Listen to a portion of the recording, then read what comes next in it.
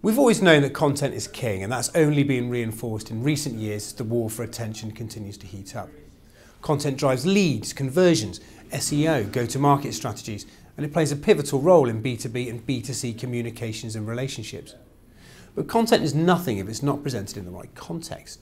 You might have a kick-ass advert for snow boots, but present that to me in the middle of summer or in a region where the chances of snow are next to zero, and that advert is going to have considerably less impact than it would for somebody in upstate New York in December. It has to have relevance. When creating and positioning content, the number one priority needs to be this. When my consumer sees it, are they going to be interested in it or not? And this is where context kicks in. Customers need information when it suits them, when it fits in with their needs and goals at a particular time.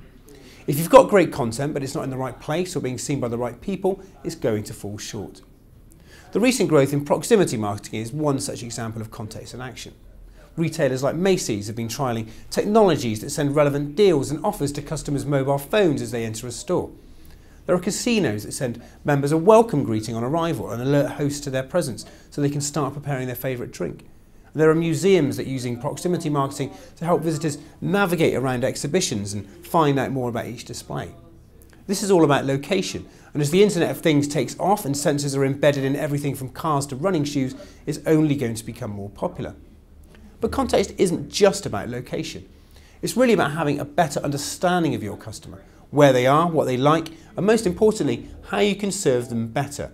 That's about data, and the key to marketing success in the future will increasingly lie in how well you align your content with your marketing automation and analytics.